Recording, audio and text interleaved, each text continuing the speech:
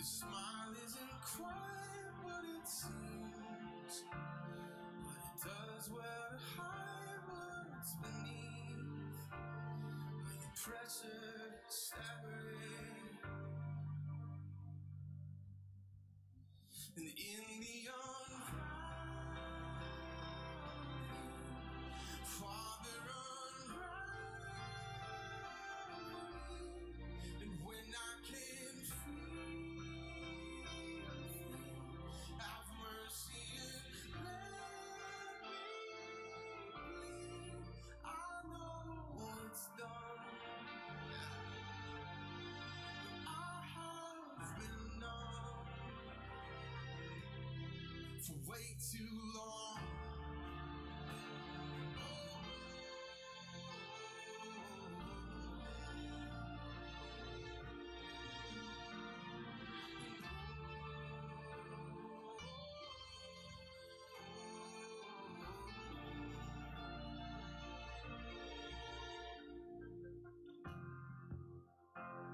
So goodbye now, yellow brick road. Thanks a lot, what I need is back home. So homeward traveling,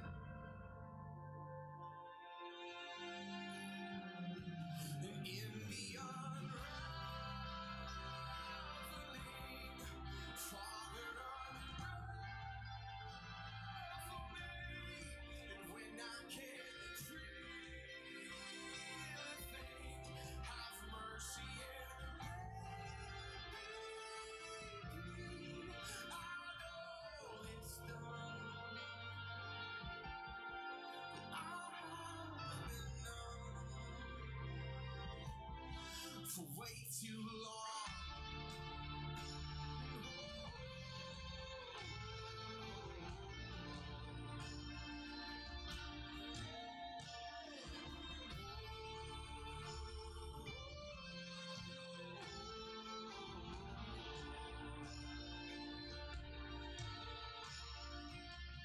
I don't wanna be alone anymore.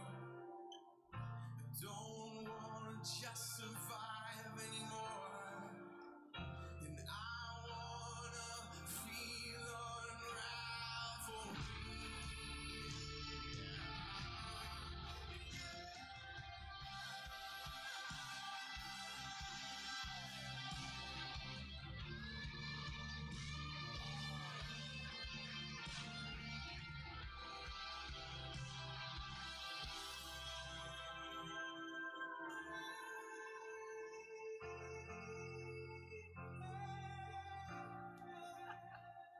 Pretty sure at this point. Okay. I'm coming apart at the seams. It's worse than I thought it would be, but I've never been happier.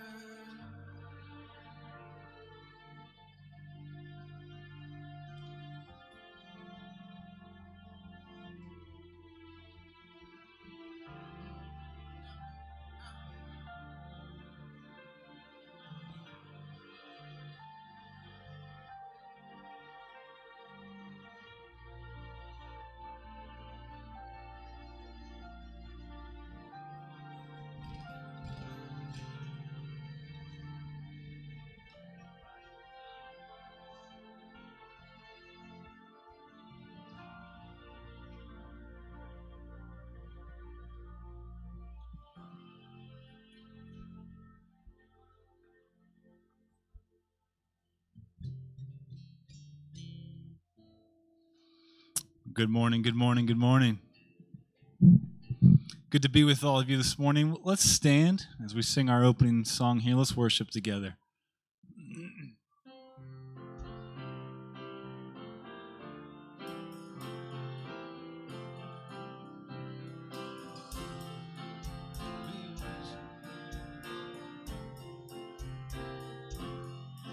Oh, for 1,000 tongues to sing my great Redeemer's praise, the glories of my God and King, the triumph of His grace. gracious Master and my God, assist me to proclaim, to spread through all the earth abroad the honors of his name. Jesus, the name that charms our fears, that bids our sorrows cease. 'Tis music in the sinner's ears, 'tis life and health and peace. He breaks the power of cancelled sin, our prisoner free. His blood can make the vilest free, his blood availed for me. Hear him, ye deaf, his praise ye dumb, loosens tongues employ. Ye blind, behold your Savior come, and leap ye lame for joy. Glory to God, and praise and love be ever given by saints below and saints above, the church in earth and heaven. By saints below and saints above, the church in earth and heaven. Amen, amen. You may be seated, Chase.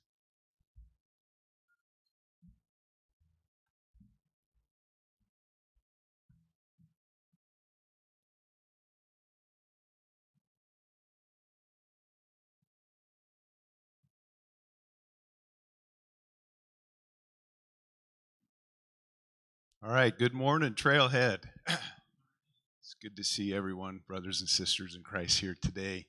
My name is Chase Reagan. For those of you who don't know me, I'll be doing the call to worship here today.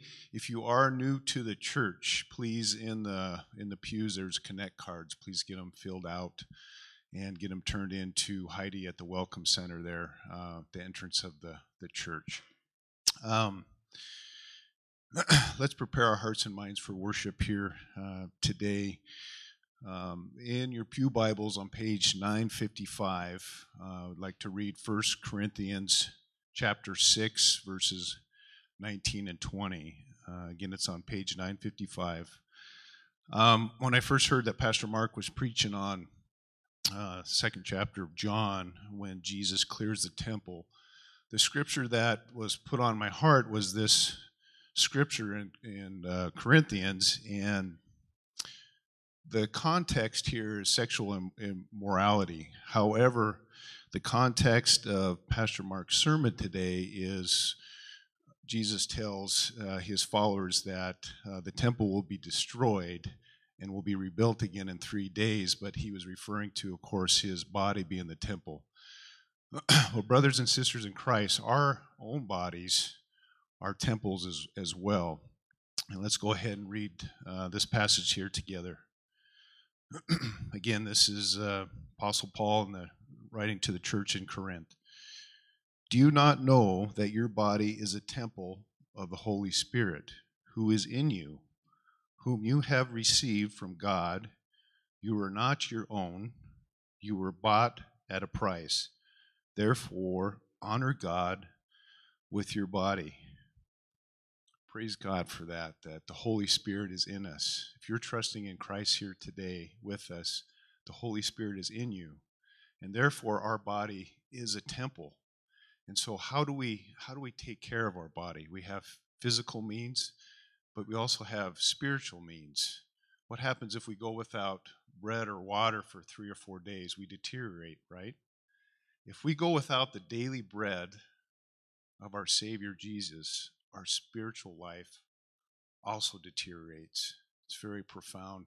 My brother TJ, teaching our youth here, I'm going to steal this from him. He said there's so many false hospitals out there that we rely on spiritually, right? Granted, there's some good hospitals out there that God's providence has put out there to help us get healed and whatnot, but the false hospitals he's referring to is all those false idols that we focus in on instead of the bread of life. John 6:33, for the bread of God is the bread that comes down from heaven and gives life to this world. John 6:48, I am the bread of life. John 6:51, I am the living bread that comes down from heaven. Whoever eats this bread will live forever. Will you bow your heads and pray with me? Father God, we thank you so much for this day, for the ability to come together as brothers and sisters in Christ to worship you, Lord. We thank you for the salvation that comes in our faith in you, Lord. We thank you for your word, your bread of life. For in the beginning, the Word was with God. The Word was God, Lord, and we thank you for that. We ask that you open our hearts, open our minds here to receive your word and to glorify you. In Jesus' name we pray. Amen.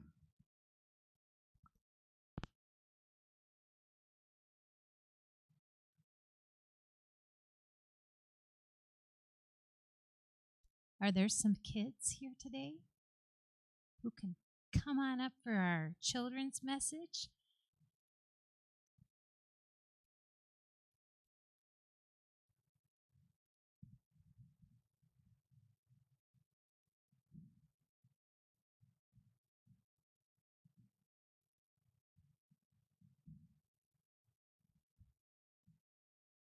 Well, good morning again to some of you. Some of you I've already seen this morning. How's everybody doing? Pretty good? All right. Well, this morning I'm wondering if you can help me think of a word that I'm missing. So in the book of Romans, that's one of the books in the Bible, in chapter 3, verse 23, it goes like this: for all have and fall short of the glory of God, except I forgot a word. I know I can get some help out there, but is there anybody up here who knows what that word would be? For all have, I'll give you a hint, it starts with an S. That's a good S word. Not the one I was looking for. For all have, it's a problem. Can you guys think of a problem that we all have that starts with a S? Or I might need some adult help. Okay, adults. For all have sinned. Who knows what sin is? Anybody up here tell me what sin is? What's sin? Is sin the good things that we do? Nope. Sin is the bad things, the problems. And that verse said that all have sinned. Does that really mean everybody? It does. Is there anybody sitting in here today who doesn't have that problem? No, everybody. We all have sinned. So what I'm going to talk about just for a moment is how God helps us with our sin problem, because we all have the same problem. So in this book right here, who knows how many parts are there in this book? 2, that's exactly right.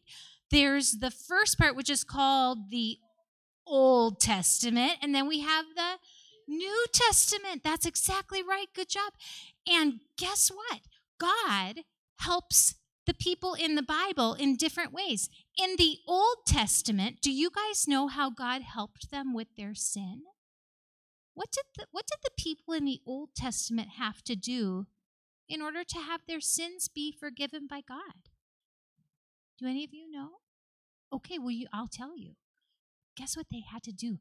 They had to go to the temple, and they had to bring animals, and they had to kill the animals so that their sins would be forgiven. Did you guys know that? Did you guys out there know that? Yeah, that's what they had to do in the Old Testament. But guess what? In the New Testament, it's different. And it's better. Do you guys know who enters the scene when we get to the New Testament? His name starts with a J. John comes, that's right. He comes first. And then Jesus, 2 J's right in a row. Who knew?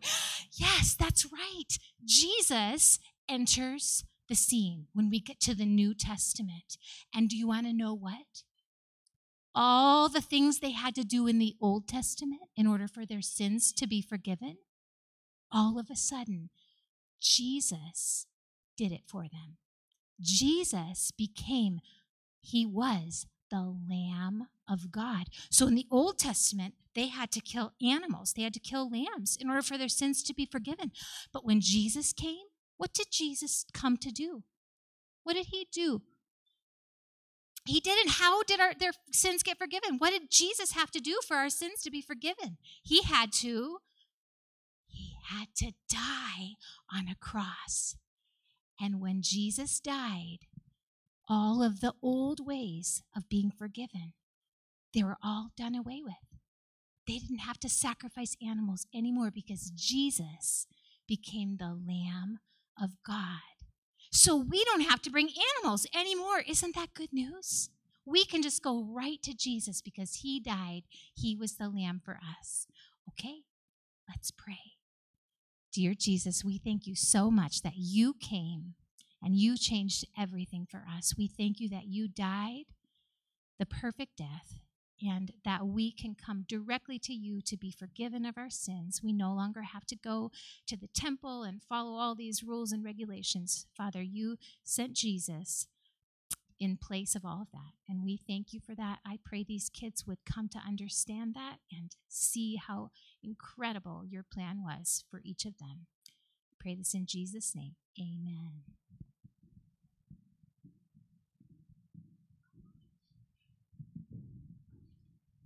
Amen. Amen. Let's stay in church as we sing 10,000 Reasons this morning.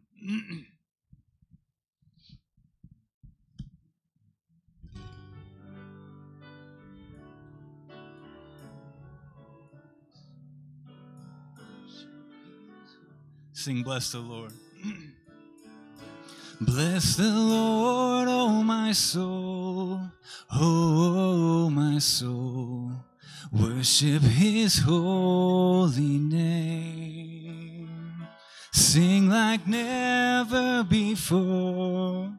Oh, my soul, I worship your holy name.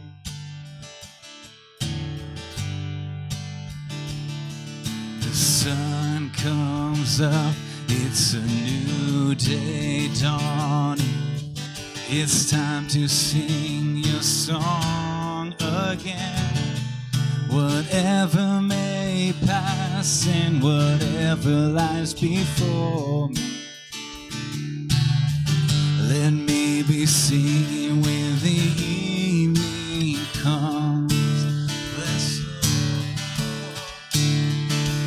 Bless the Lord, oh my soul, oh my soul. Worship his holy name. Sing like never before. Oh, my soul, I'll worship your holy name. You're rich in love and you're slow to anger. Your name is great and your heart is kind. For all your goodness I will keep on singing. 10,000 reasons for my heart to find. Bless the Lord, oh my soul, oh my soul. Worship his holy name. Sing like never before. Oh, my soul, I'll worship your holy name.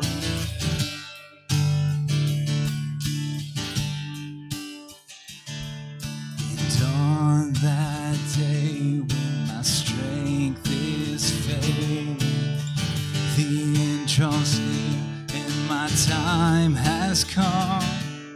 Still my soul will sing your praise unending. 10,000 years and then forevermore.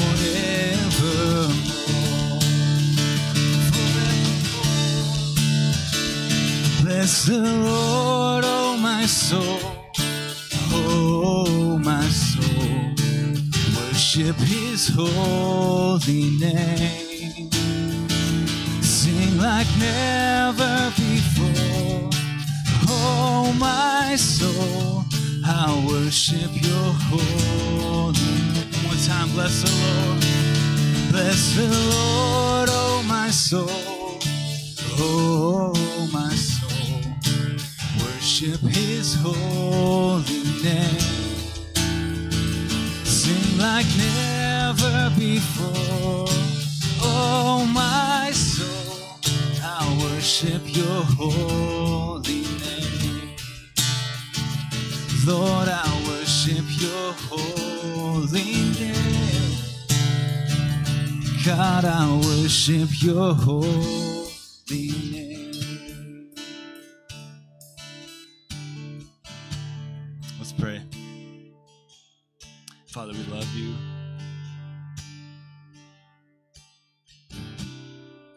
God, we worship your name this morning. You're worthy of our praise.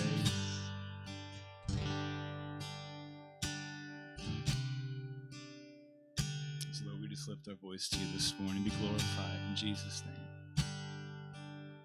Amen.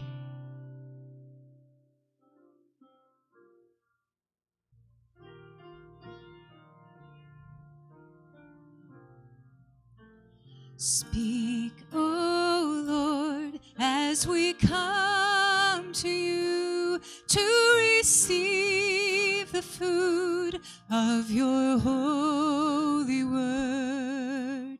Take your truth, plant it deep in us, shape and fashion us in your likeness, that the light of Christ might be seen today in our acts of love and our deeds of faith. Speak, O Lord, and fulfill in us all your purposes for your glory.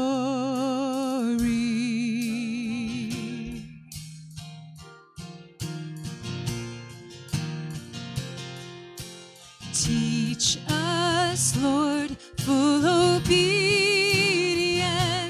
holy reverence, true humility.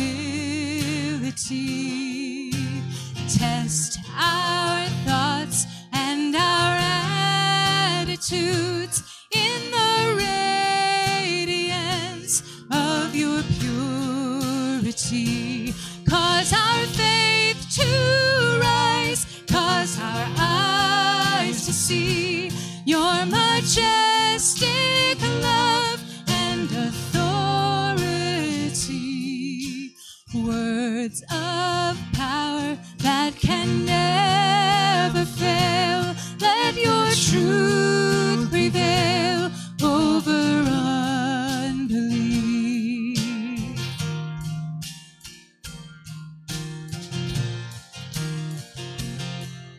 Speak, O Lord, and renew our minds. Help us grasp the heights of your plans for us. Truths unchanged from the dawn of time that will echo down through eternity. And by grace we'll stand on your promises, and by faith we'll walk as you walk with us. Speak, O Lord, till your church is built and the earth is filled with your glory. And by grace we'll stand on your promises, and by faith we'll walk as you walk with us. Speak, O Lord, till your church is built and the earth is filled with your glory.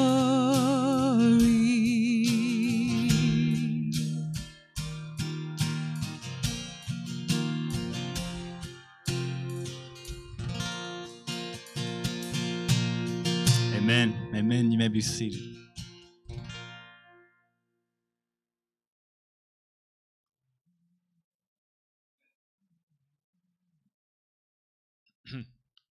Good morning, church. Good morning. It is great to be with you here today. For those of you that don't know me, I'm Mark Roloffs. I'm the pastor here at the church.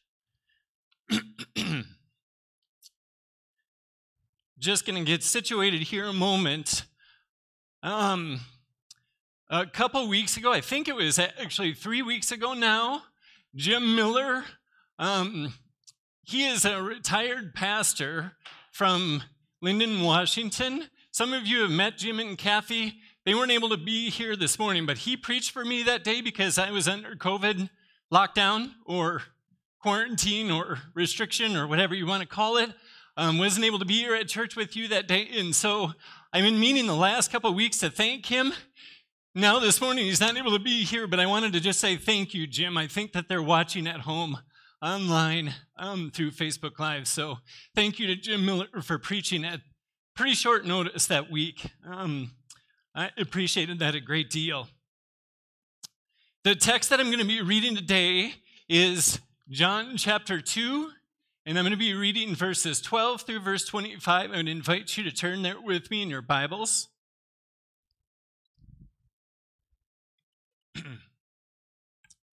If you are following along in a Pew Bible, it's page 887.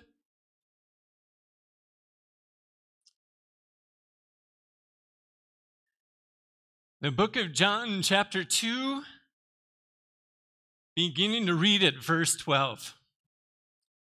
Under the inspiration of the Holy Spirit, John the Apostle says these words. After this, he, Jesus, went down to Capernaum with his mother and his brothers and his disciples, and they stayed there for a few days. The Passover of the Jews was at hand, and Jesus went up to Jerusalem. In the temple, he found those who were selling oxen and sheep and pigeons, and the money changers sitting there. And making a whip of cords, he drove them all out of the temple with the sheep and oxen. And he poured out the coins of the money changers and overturned their tables. And he told those who sold the pigeons, "Take these things away. Do not make my Father's house a house of trade." His disciples remembered that it was written, "Zeal for your house will consume me." So the Jews said to him, "What sign do you show us for doing these things?" Jesus answered them, "Destroy this temple, and in 3 days I will raise it up." The Jews then said, "It has taken 46 years to build this temple, and will you raise it up in 3 days?" But he was speaking about the temple of his body. When therefore he was raised from the dead, his disciples remembered that he had said this, and they believed the scripture and the word that Jesus had spoken. Now when he was in Jerusalem at the Passover feast, many believed in his name when they saw the signs that he was doing. But Jesus on his part did not entrust himself to them because he knew all people and needed no one to bear witness about man, for he himself knew what was in man. May the Lord bless the reading of his word to each of us here today. Would you bow your heads now in prayer with me as we continue to worship the Lord together this morning?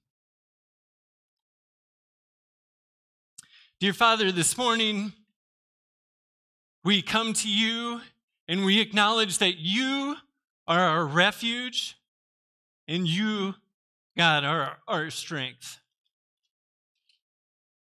Dear Father, we praise you for that truth. And dear Father, we acknowledge that we need a refuge in these times. Dear Father, this morning we give you praise that you are on the throne. And Father, we praise you that Christ is seated at your right hand, interceding even for us.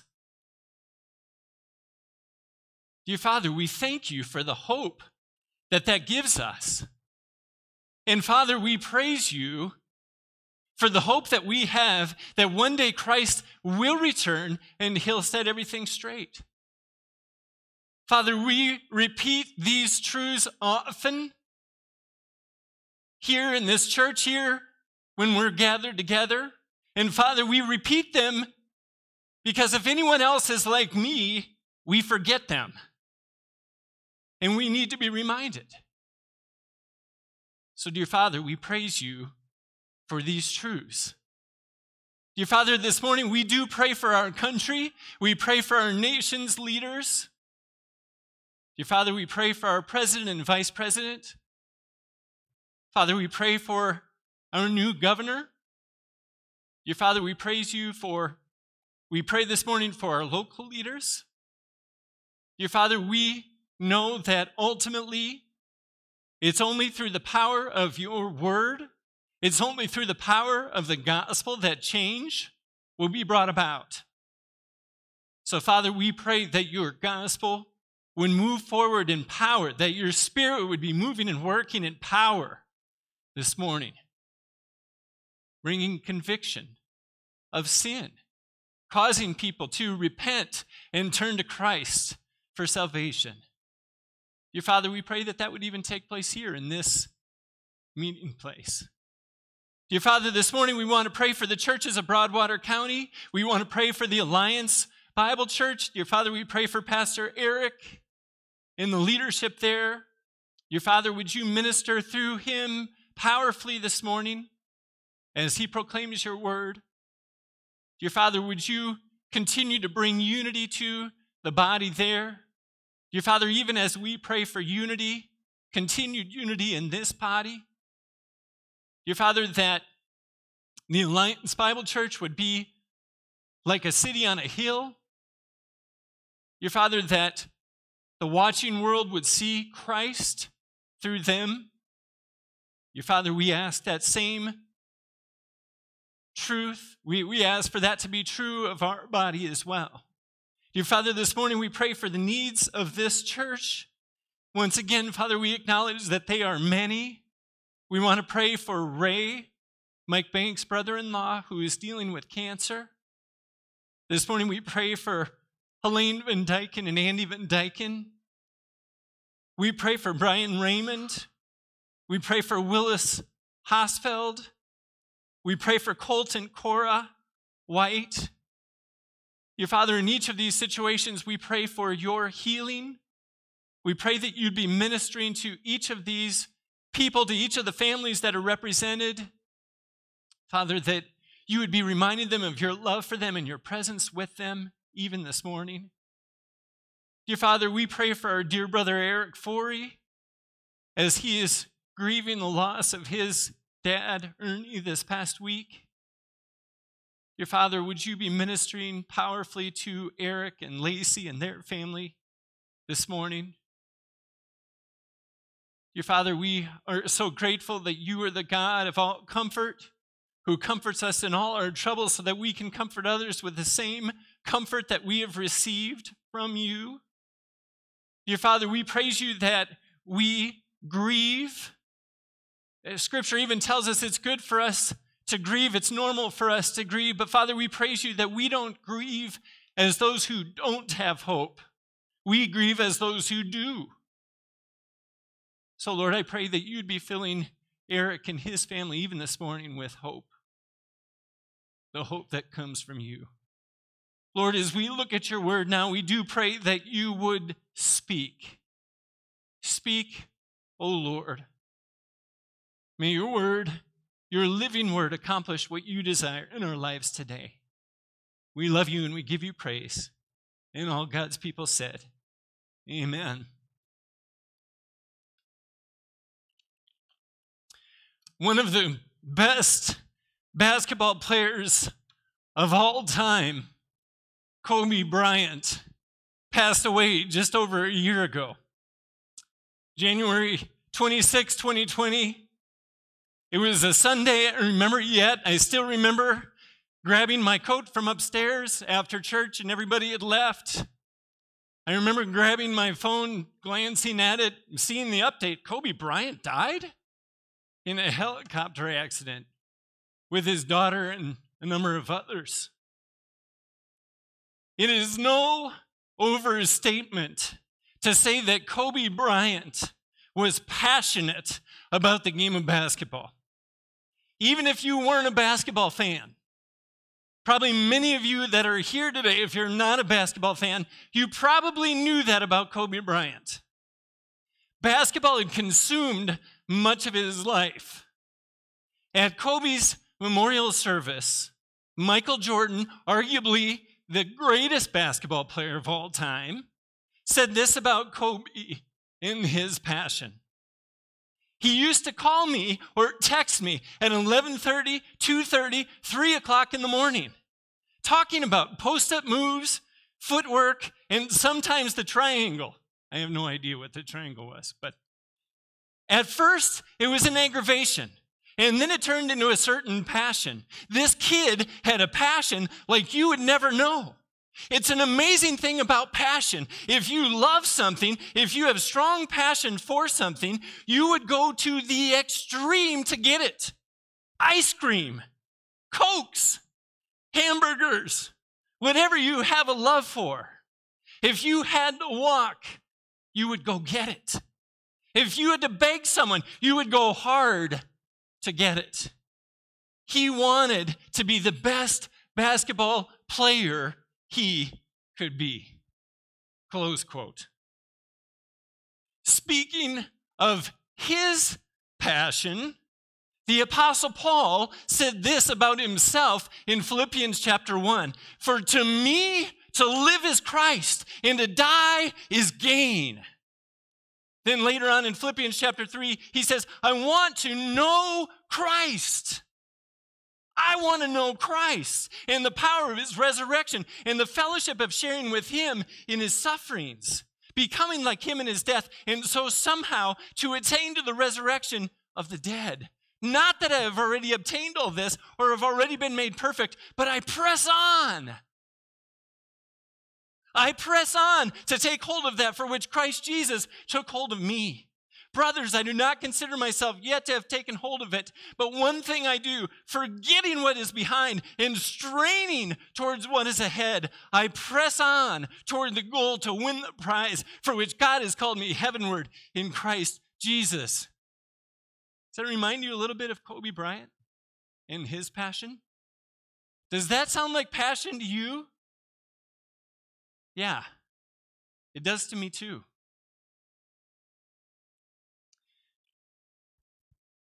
So I ask you these questions as we really get into the sermon today. What are you passionate about?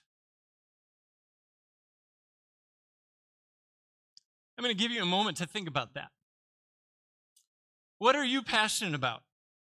What consumes you? Much like the game of basketball consumed Kobe Bryant, much like knowing Christ consumed the Apostle Paul. What consumes you? For what would you give your blood and your treasure? And then let me ask you this question. Is what you are devoted to worthy of your life? And how many of us ever really think about things that way? Today, I want to help us see that Christ is worthy of all of our passion. Indeed, he alone is worthy of our lives.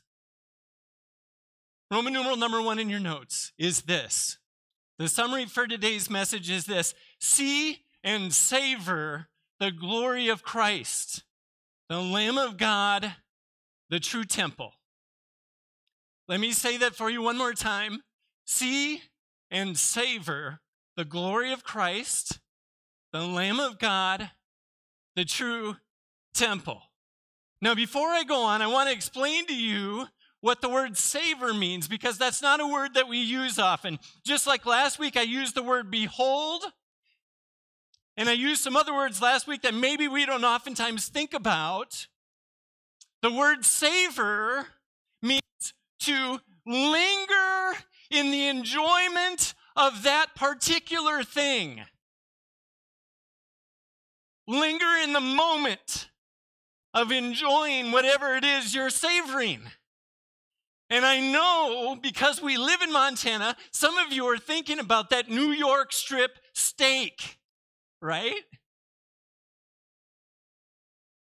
And if you think about how you would savor a steak, you would linger and enjoy it. And I'm probably not the best person to talk about this because it takes me an hour to eat my food, ask my wife. I'm a slow eater, so I just enjoy everything that I eat anyway. You could say that I'm savoring my food. And in the same way that we think about savoring our food, I'm saying, see and savor the glory of Christ.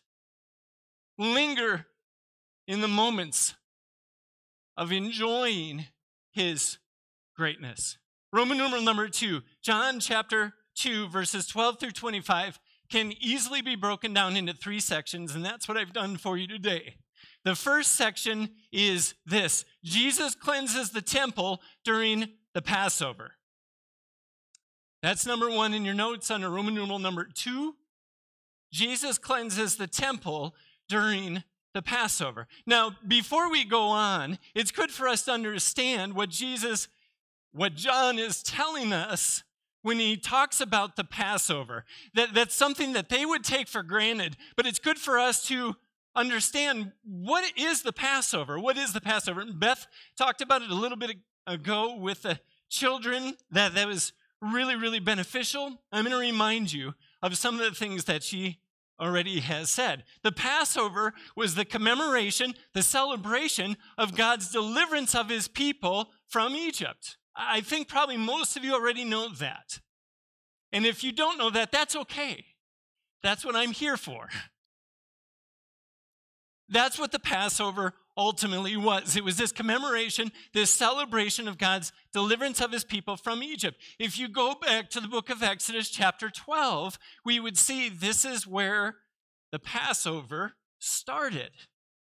The Passover lamb, before the 10th plague came upon Egypt, the death of the firstborn, God tells Moses to tell the people to kill the lamb, and then with the hyssop branch to put the blood on the lintel and on the doorpost. I have no idea what a lintel is, but that's what they were commanded to do. It had something to do with the door. Probably all of you already know what a lintel is. They were commanded to put the blood of the lamb on the lintel and the doorpost. The Lord, we know this, right? The Lord would pass over the homes that had the blood there. The homes that didn't have the blood, the firstborn was killed. That was the plague. But the Israelites were spared because they all did it. That night, the Israelites would be delivered from Pharaoh. They were delivered from the Egyptians. The Israelites were delivered by God. Now, in regards to the Passover, it was this feast that they were to celebrate every year. It was a one-night celebration, and then it was the Feast of Tabernacles that would come after that. That was celebrated for a week. And in Israel, all of the Jewish males were required to come to Jerusalem, to make a trip to Jerusalem to celebrate the Passover every year. And that's good for us to take note of here this morning. There were many that were coming from all over the Roman Empire because the Jews, you might remember, through their captivity had been scattered. So there were Jews that were coming from all over the Roman Empire back to Jerusalem for the Passover. They would need to purchase animals when they got there for sacrifice and also for their feasting. They would also need their currency converted if their currency was different wherever they lived. That's good for us to take note of this morning as we continue with this story. Now look with me at verse 14. In the temple, he found those who were selling oxen and sheep and pigeons, and the money changers sitting there. Now, before we go on, again, I don't want to insult anyone's intelligence, but I want to explain the temple just for a moment. The temple was the place where God and believers would meet. Again, I think probably most of us are aware of this, but it's good for us just to review. The temple was the house of God. The house of God. The symbol of God dwelling with his people. Sacrifices were made here to atone for sin. God accepted people here because of bloody sacrifices. Look with me now at verses 15 and 16. And making a whip of cords, he, Jesus, drove them all out of the temple with the sheep and oxen. And he poured out the coins of the money changers and overturned their tables. And he told those who sold the pigeons, take these things away. Do not make my Father's house a house of trade. Now, at a time like this, it behooves us to ask the question, why did Jesus do this? Doesn't it? Isn't that a good question for us to ask right now? Why did Jesus do this? I think it's a really good question. So we're going to go with it. First of all, Jesus did this because of his concern for the purity of the worship in the temple. That makes good sense, doesn't it? Jesus is concerned about the purity of the worship in the temple. Jesus doesn't want the merchants, the money changers, and the animals in the house of God. Doesn't want them there. The temple was to be set apart as holy because it was the house of God. Those who were doing business in the temple, even business necessary for the worship of God, were misusing his dwelling place. And so Jesus comes in there and he pushes them all out. I wanted to share with you this quote by D.A. Carson, and I believe it'll be up on the screen. In explaining the situation, he says, instead of solemn dignity and the murmur of prayer, there is the bellowing of cattle and the bleating of sheep. You can almost hear it, can't you? Bah, bah. Okay, my cow is better than my sheep, and that's because I grew up in Northwest Iowa, but you can almost hear that, right? Imagine coming to church some Sunday and hearing those sounds. Instead of brokenness and contrition, holy adoration and prolonged petition, there is noisy commerce. What Jesus did here was a prophetic invitation to worship God from the heart without clamor or distracting influences. That is so good. And I think it applies to us beyond even this text.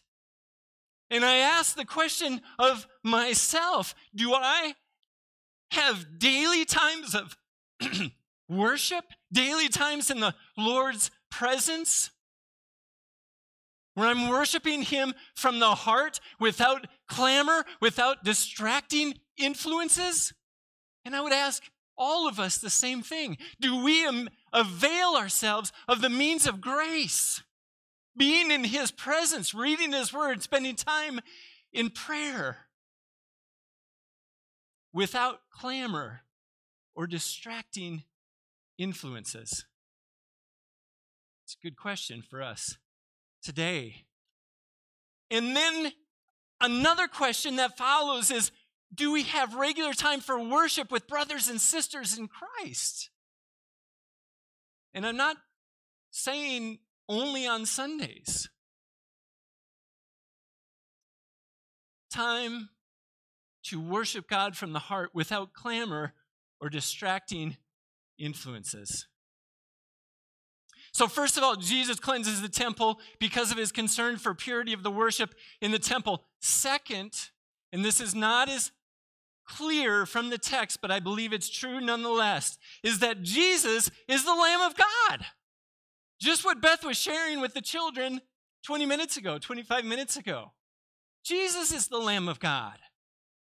Think about that with me for a moment. Isn't that what John the Baptist called him twice?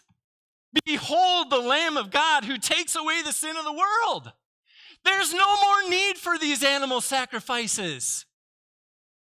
I know I already got excited about that last week. And I need to get excited about it again this week. Jesus is the Lamb of God. There is no more need for all of these animals, for all of these sacrifices. Hebrews 9 verse 28 says this, so Christ was sacrificed once to take away the sins of many people. He doesn't need to be sacrificed more than once. Once is enough. The sacrificial system with its bloody sacrifices was fulfilled by Christ. Fulfilled by Christ. It all pointed to him. It all pointed to him. Jesus would be the Lamb whose blood would be shed so sin could be atoned for and people could be reconciled to God. That is great, great news for us today. And my question for each of us that are gathered here today is this: have you come to Christ as the Lamb of God whose blood was shed for your sin?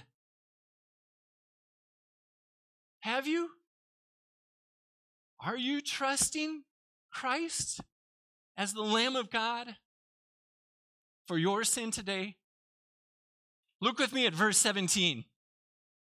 His disciples, Jesus' disciples, remembered that it was written, zeal for your house will consume me. Zeal here is a fervent passion that will consume his life. A fervent passion that will consume Jesus' life. The disciples here are remembering a psalm, Psalm 69, verse 9. It's a psalm of David, speaking of David and David's commitment to the temple. Even though David wasn't officially the one who would build the temple, right? That was going to be Solomon, his son, but David helped with the preparation. And David was committed to the temple. Now, we're not sure when Jesus' disciples remembered this. Verse 17. We're not sure when they remembered Psalm 69, verse 9. Zeal for your house will consume me. And I say we don't know for sure when they remembered that because there are other places where John says they remembered this. In fact, we're going to read it later in this text. They didn't really remember this until much later, till after Jesus was raised from the dead. So we don't know when his disciples remembered this. They probably, at that moment, were focused on Jesus' zeal as demonstrated in his cleansing of the temple. That's probably what they were really thinking about at that time. Wow, Jesus, he really was zealous in his actions. Now imagine with me for a moment what it would have been like to have been a disciple of Jesus. You just started following this man, right, who is the Lamb of God. You don't even really understand everything that means. And he goes into the temple, the central point of the Jewish religion, and he upsets everything. He overturns the tables of the money changers, and he drives out all the animals. This was no small commotion. Do you see that? Imagine being one of Jesus' disciples, and you're like, I don't know what's going on here, but yeah, we're with him. Maybe they were kind of hiding at that time. Yeah, I guess we're with him. I don't know. I'm speculating. But imagine what that would have been like. The center of the Jewish religious system, Jesus goes in there and totally upsets everything. No small commotion.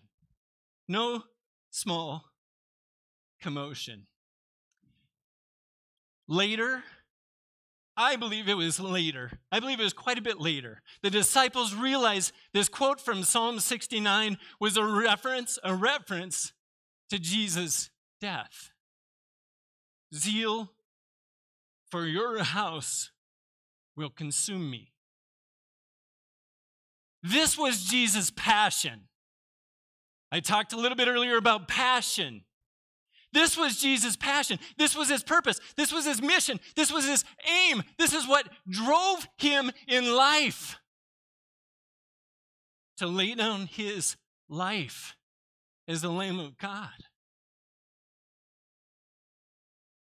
And so I ask each of us this morning, even as we think about Christ's zeal, as we think about his passion, would people look at your life, would they look at my life and say that my passion, my purpose, your mission, my mission, your aim, my aim, what drives you in life, what drives me in life is to know Christ?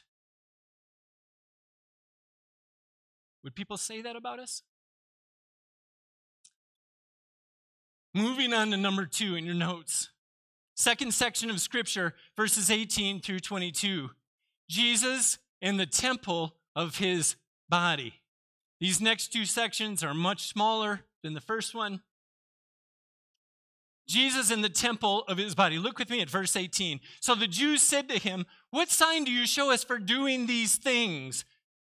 What sign? They used the word sign. And I believe they're using it in a little different way than John uses the word sign. They're saying, what authority, what are your prophetic credentials? In other words, what gives you the right to come and upset our whole temple? Do you see that? By what authority are you doing these things? They're saying, Jesus, who do you think you are? It's a fair question, isn't it? Some guy goes in there, does all this commotion. Who in the world does he think he is? Look with me at verses 19 through 21. Jesus answered them, "Destroy this temple, and in 3 days I will raise it up." The Jews then said, "It has taken 46 years to build this temple, and will you raise it up in 3 days?" But he was speaking about the temple of his body. Jesus, let her be in your notes there, Jesus is the true temple.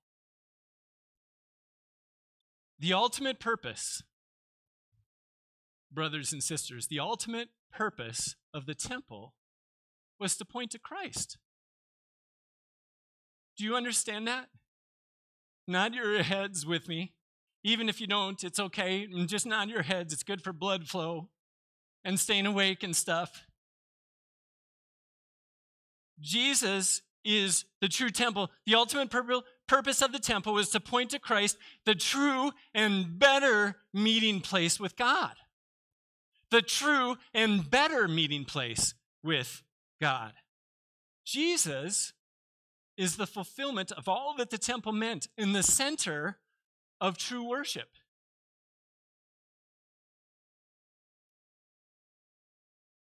I know I've used this before. I'm at the risk of overusing it, but does anyone else just feel like hashtag mind blown? Really? I mean, the Lamb of God, the true and better temple. Have you thought those things when you've read this story before? I have to say, these are some new ways of thinking for me. And it blows my mind. D.A. Carson had this to say about this text. In this temple, the ultimate sacrifice would take place. Within 3 days of death and burial, Jesus Christ, the true temple, would rise from the dead. Jesus is speaking here of his death and resurrection. I guess by now that's obvious, right? He's talking about his death and resurrection.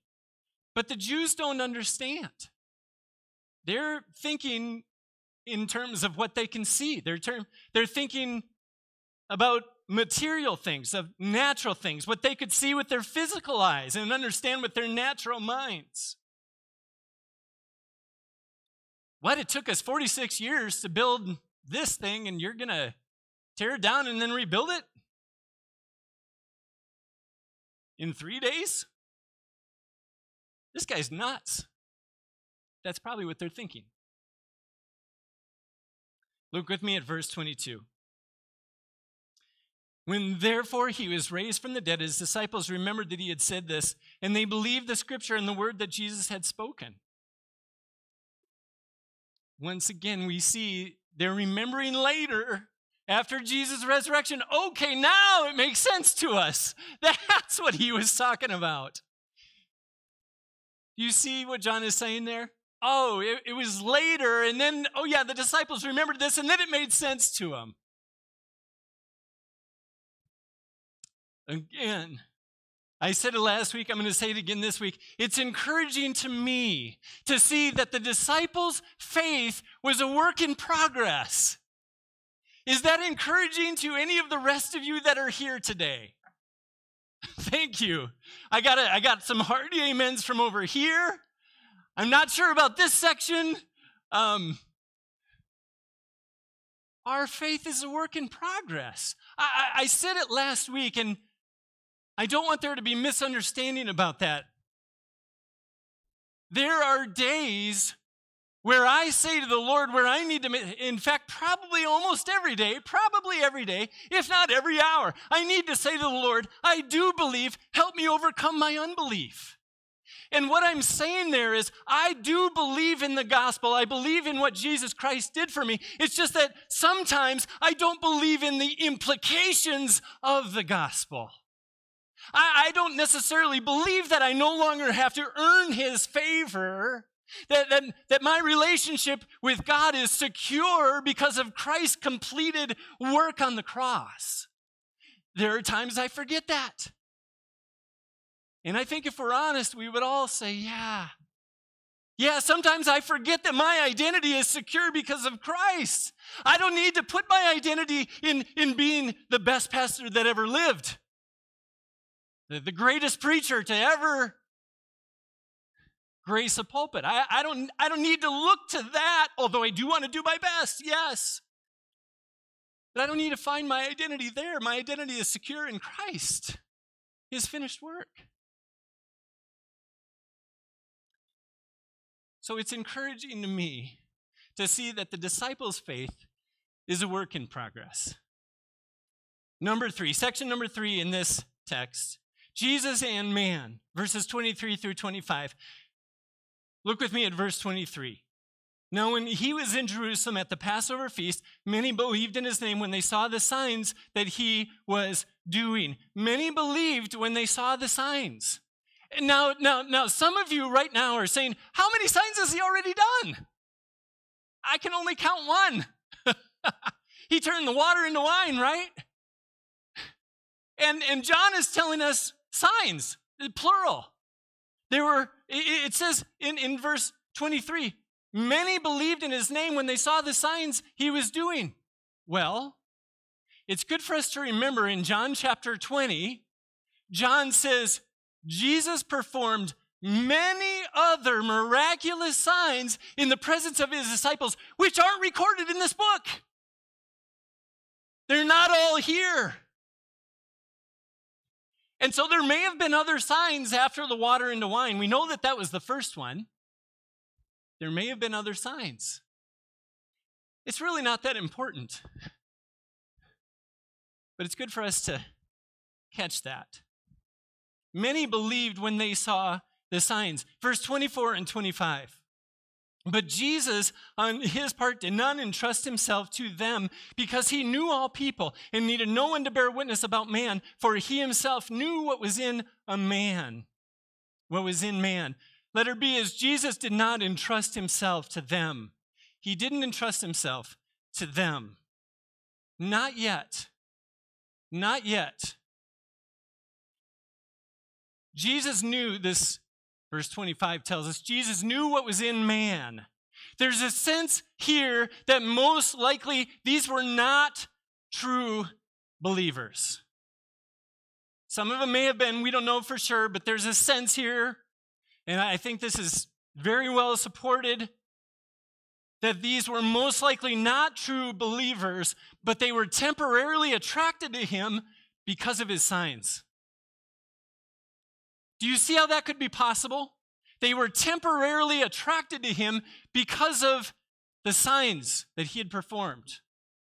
Think about it with me. In John chapter 6, when Jesus talks about how they need to eat his flesh and drink his blood, what happens? Many of them left him. Were they true believers? No. Were they following him for a while? Yes. Did they believe in his name because of the signs? Probably. The point is, they were attracted to him temporarily because of the signs they had seen. There will come a time when Jesus will entrust himself to those who truly trust him, but not yet. We'll see that later in John. He will entrust himself, but not yet. And so my question for us here today is this: are we temporarily attracted to Christ because of something we hope that Jesus would do for us? Like a cosmic genie? It's a good question, isn't it? It's a serious question. It's a sober question. Actually, I don't believe that that's true for every one of you that I know. I don't believe that that's true. But I think it's a good question for us to ask. Are we temporarily attracted to Christ because of something we hope he'll do for us? Some kind of way that he'll improve our lives? Give us something that would make our life better, deliver us from some problem that we're facing? Or are we coming to him on his terms? Approaching him as the Lamb of God. The Lamb of God whose blood was shed to make atonement for your sin. The true temple, the true and better meeting place with God. That doesn't mean that we can't pray for Jesus to help us with issues that we're dealing with or wants in our lives or things that we think we need. That's not my point at all. I don't want you to hear that wrong at all.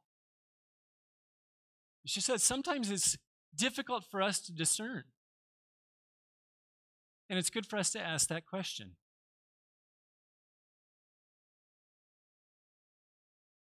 Roman numeral number 3. How do we apply this text? First of all, we see and savor the glory of Christ. We see and savor the glory of Christ. Once again, when we talk about his glory, we're talking about his awe-inspiring greatness. His awe-inspiring greatness that we see even in this text. See it. And in order for us to see it, we need to have spiritual eyes, don't we? To see. It's a gift of the Holy Spirit. So do you have eyes to see and then to savor the glory of Christ? Ian Duguid, a biblical scholar, said these words: ponder the mysteries. Roll around on your tongue the new wine of the way God has fulfilled his promises in Jesus. Savor the fullness, the depth, and the surprising and fresh glory of what God has done. This is better than any novel, better than any drama, better than any fantasy. This is the true tale of how the prince, born with neither throne nor crown, showed that he loved his bride enough to die for her. And by dying for her, he regained his rightful throne, was crowned as king, and liberated his bride from the oppressive powers holding her captive. There is no better story than the true one. That's good stuff.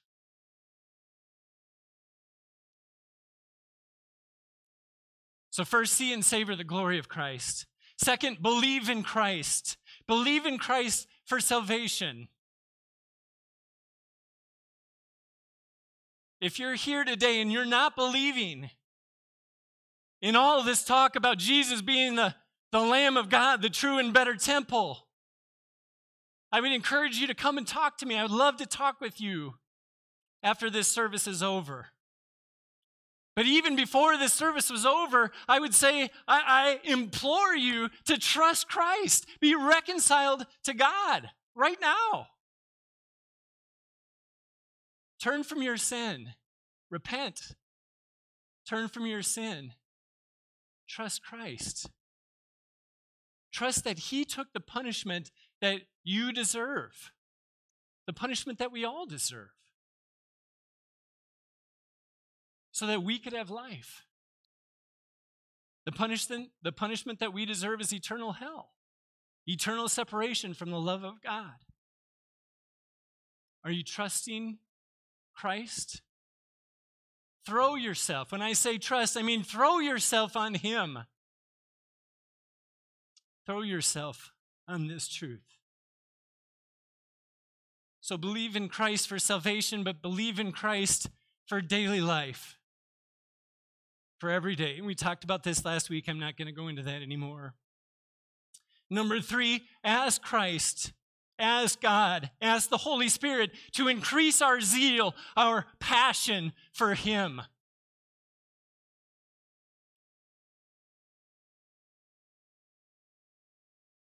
It's been said that we become like what we worship.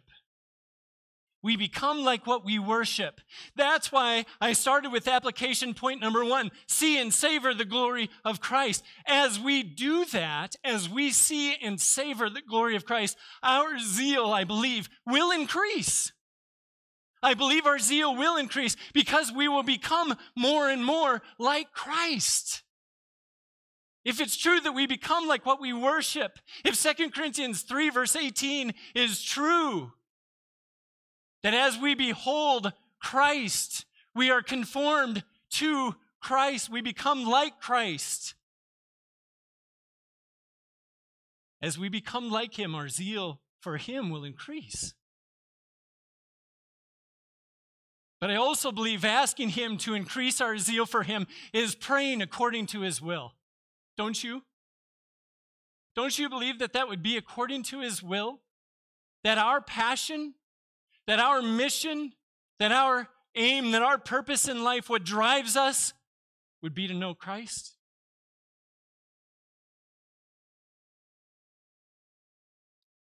Ask Him to increase your zeal for Him.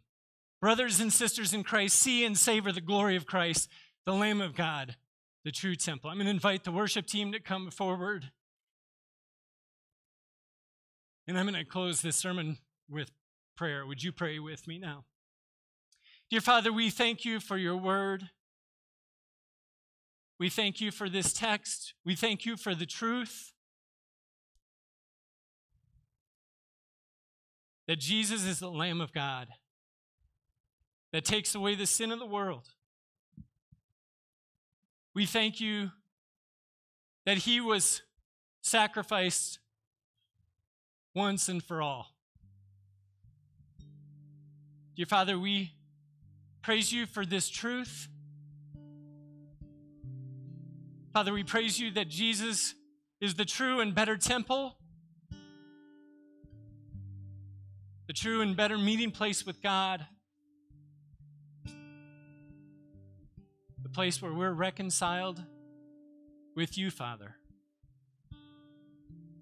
So, Father, would You help us to continue to see these truths and to savor the glory of Christ that we see in this text and all throughout Scripture.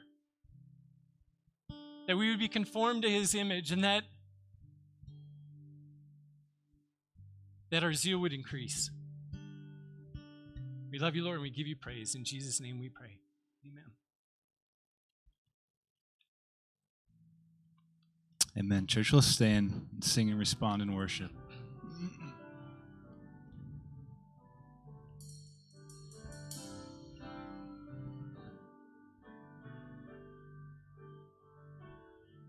The mystery of the cross I cannot comprehend. The agonies of Calvary. You, the perfect Holy One, crushed your Son, who drank the bitter cup reserved for me. Your blood has washed away my sin. Jesus, thank you. The Father's wrath completely satisfied. Jesus, thank you. Once your enemy, now seated at your table. Jesus, thank you.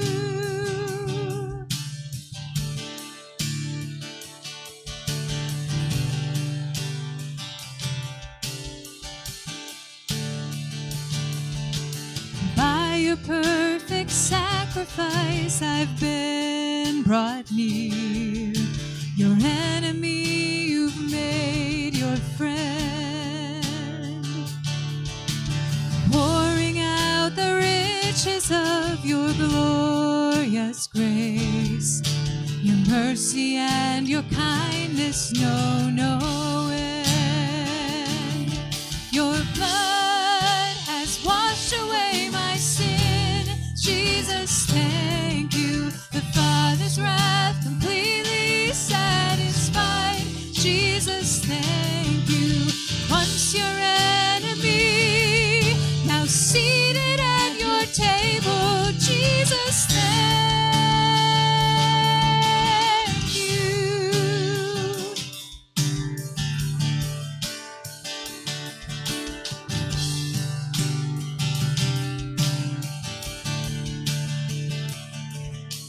Lover of my soul, I want to live for you. Lover of my soul, I want to live for you. Lover of my soul, I want to live for you. Your blood has washed away my sin. Jesus, thank you. The Father's wrath completely satisfied. Jesus, thank you. Once your enemy, now seated at your table. Jesus, thank you.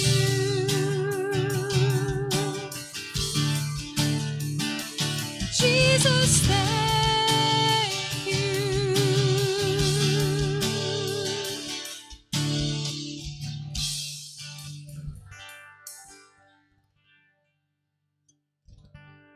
Benediction. The Lord bless you and keep you. The Lord make his face to shine upon you and be gracious to you. The Lord lift up his countenance upon you and give you his peace. And all God's people said, amen. Thank you so much for coming today. May God bless you as you go. You are dismissed.